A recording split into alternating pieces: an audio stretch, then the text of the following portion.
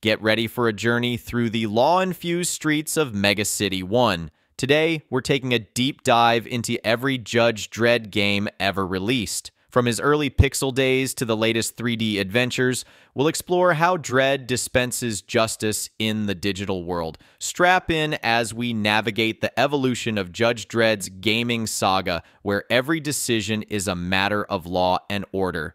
Courts adjourned, let the gaming exploration begin. Before we dive into the details of today's topic, please show us some support by liking and subscribing. It means a lot to us. Thank you. The Judge ZX Spectrum game. Set in the iconic Mega City 1, players navigate Judge Dredd through various missions, battling cybernetic dogs and searching for criminals. The game's mechanics are reflective of its era, with basic controls and a straightforward objective of locating and apprehending perps. The gameplay, while simplistic, captures the essence of the Judge Dredd universe, with references to mega blocks and the character's tough law enforcement style. The graphics and sound are typical of the ZX Spectrum's capabilities, offering a pixelated yet charming experience. However, the game's design shows its age, with some clunky controls and repetitive gameplay elements. Overall, it's a nostalgic piece for fans of retro gaming and Judge Dredd, providing a glimpse into the early days of video game adaptations of comic book characters.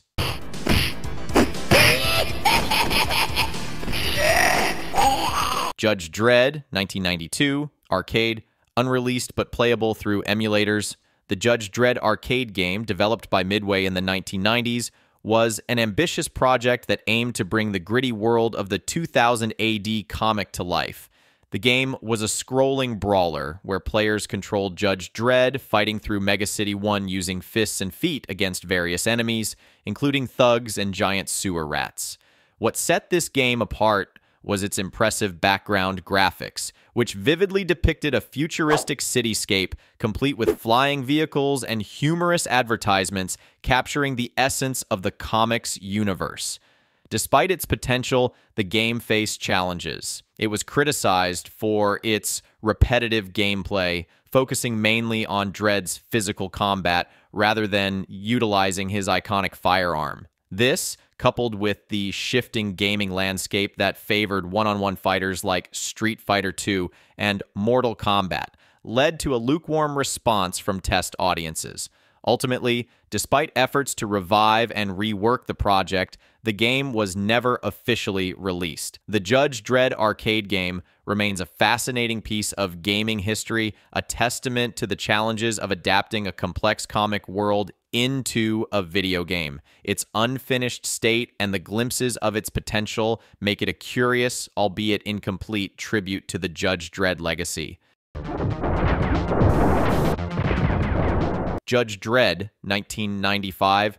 Judge Dredd, based on the 1995 Stallone film, is a visually impressive game that stands out for its animation quality, especially for its time. The game features Judge Dredd in the dystopian Mega City 1, where he battles various enemies using a mix of shooting and melee combat. The game's attention to detail, such as reflections in the HUD, adds to its immersive quality. However, the gameplay experience is mixed. Combat can feel repetitive, with players often trading bullets with enemies until one falls. The game offers a variety of melee moves, but the combat mechanics can be clunky, making it challenging to dodge attacks effectively. Additionally, the game requires players to search levels for specific items, which can be tedious and detracts from the overall pacing. While Judge Dredd excels in graphics and animation, its gameplay falls short, lacking the depth and fluidity that would make it more engaging. The game is better than its predecessors, but still struggles to deliver a compelling gameplay experience beyond its visual appeal.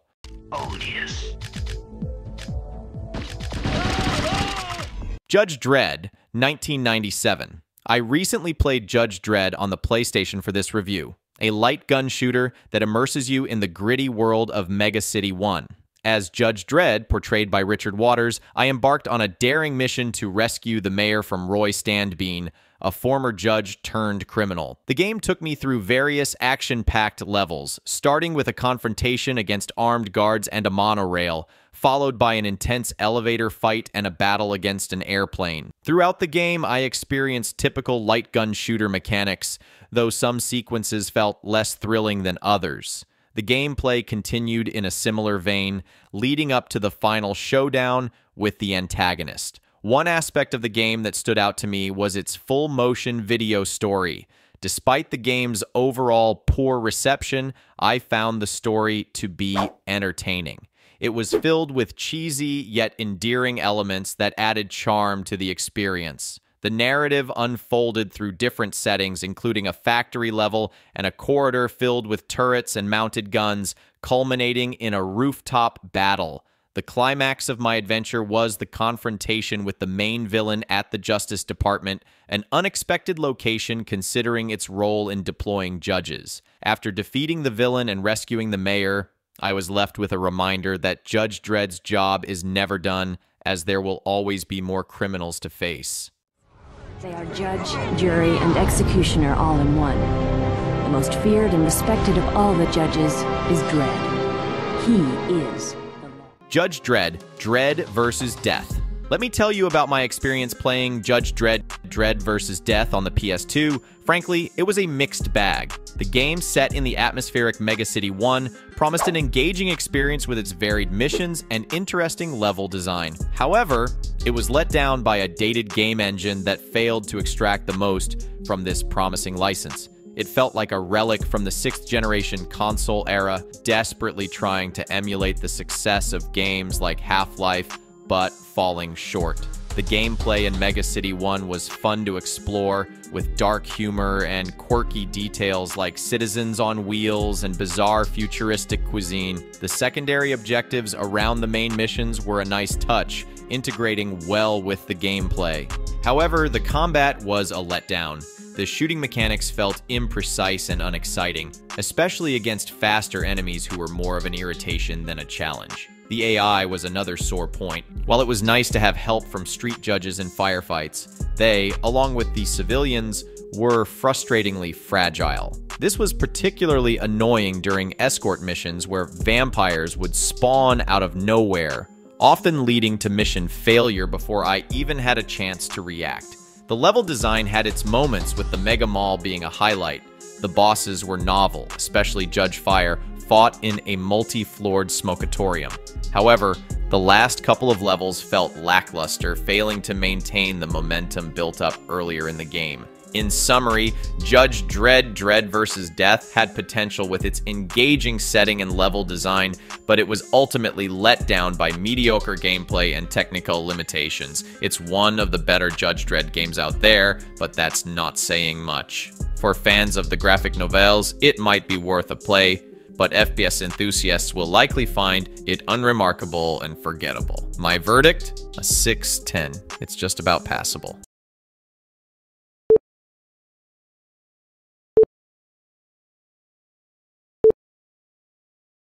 Judge Dredd Java game, 2004. I remember trying out the Judge Dredd Java game released in 2004 on my mobile phone, so I tried to find and eventually used an emulator to play the game. Given the limitations of mobile gaming at the time, my expectations were aligned with the technology of that era. The game featured basic graphics, which was typical for Java games, but it captured the essence of the Judge Dredd universe quite well. The gameplay was straightforward and easy to grasp, suitable for the simple controls of early mobile phones. I navigated through various levels, confronting enemies in a manner that felt true to Judge Dredd's character. The action was quite basic, focusing on the core elements of shooting and arresting criminals. To be honest, you won't like to play that game in today's age, because it's too old now. These days you have proper retro handhelds, like Onbernick's RG Nano, that are of the size of a keychain, and they can play games up till PlayStation. So the exhilarating experience of playing a basic Judge Dredd shooter game with a single button press on a 1-inch screen might not titillate your gaming taste buds.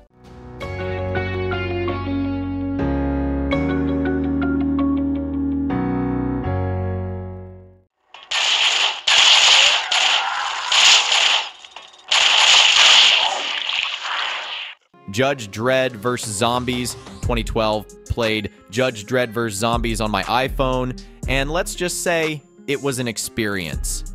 The game puts you in the shoes of the iconic Judge Dredd, battling zombies in a top-down shooter format.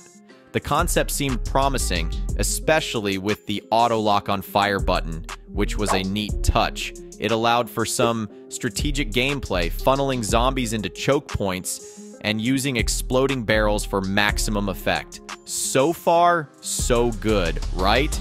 But here's where things started to go south. The game's reliance on microtransactions was a massive letdown. It's one thing to have optional boosts in a freemium game, but Judge Dredd vs. Zombies took it to another level. Progressing through the game felt like hitting a paywall. The level progression system, based on collecting stars, became increasingly demanding, practically forcing you to spend extra cash to unlock levels. The game's 3 sections, each with 10 levels, required an absurd number of stars to progress.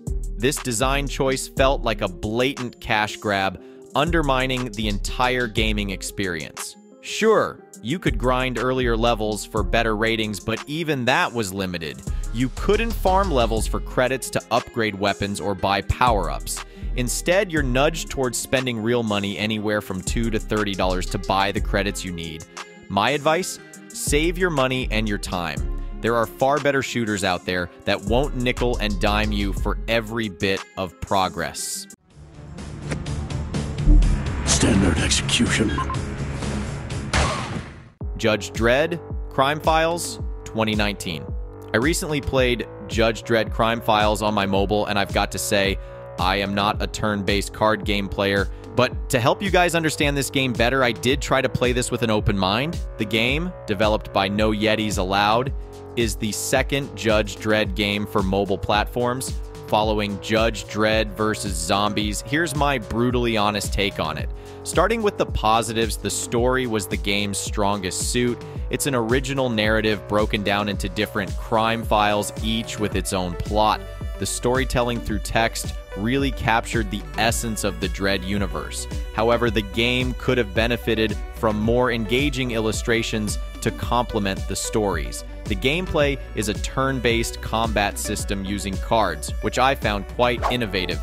Each card has a turn number, and you need to strategize your moves based on when the perps will attack. This system encourages thoughtful gameplay, which I appreciated. However, the progression system was less impressive. Unlocking each chapter required clue cards obtained through patrols, which were repetitive and unfulfilling. It felt like a grind, and not in a good way. Visually, the game did a decent job. The combination of 2D backdrops and 3D models worked well, and the art was close to the comics. But let's talk about the elephant in the room, microtransactions. This is where the game really lost me. The implementation of microtransactions felt aggressive and detrimental to the overall experience.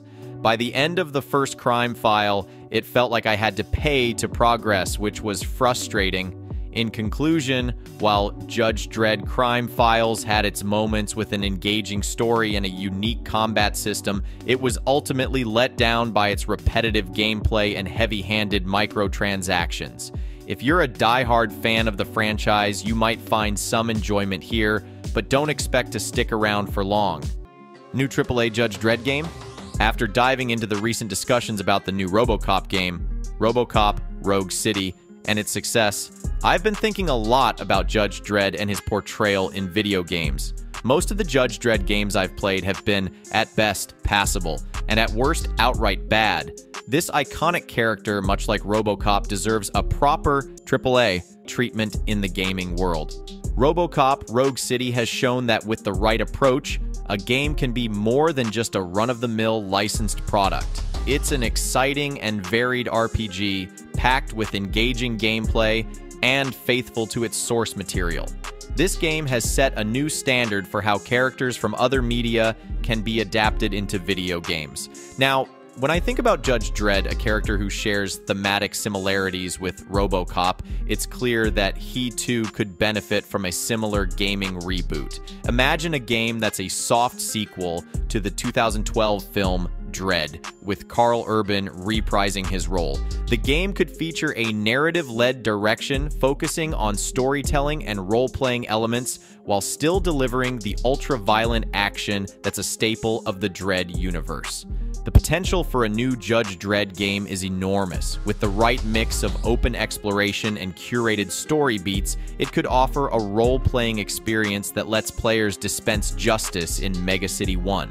The technology and gameplay ideas have evolved significantly since the last Dredd game, and it's time to leverage these advancements. That's all for today's video, folks. If you enjoyed what we presented in this video, please hit the like button and subscribe to our channel. Catch you guys later. Now, Dredd, the time of judgment is at hand. Over my dead body.